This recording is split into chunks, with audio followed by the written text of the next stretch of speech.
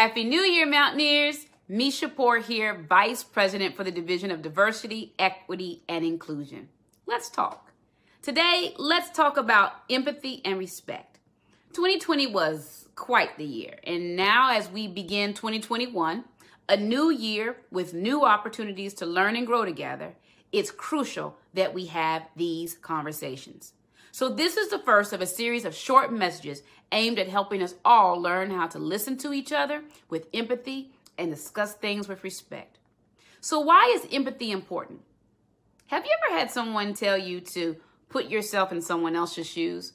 Well, while we cannot know exactly what another person is going through or exactly how that person sees the world, we can try to see things from their perspective.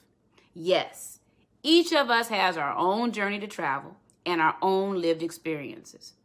But just as you would not want someone to make assumptions about you, you must in turn not make assumptions about others. In order to become the global ambassadors we expect our Mountaineer family to be, you should actively ask others their perspectives and really listen. I mean, really listen. Listen for understanding and not just to respond.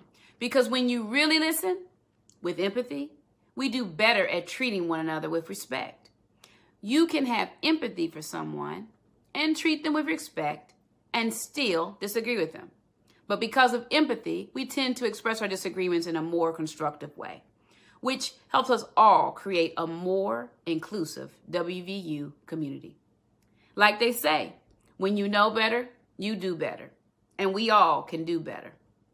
So, until next time, let's go Mountaineers.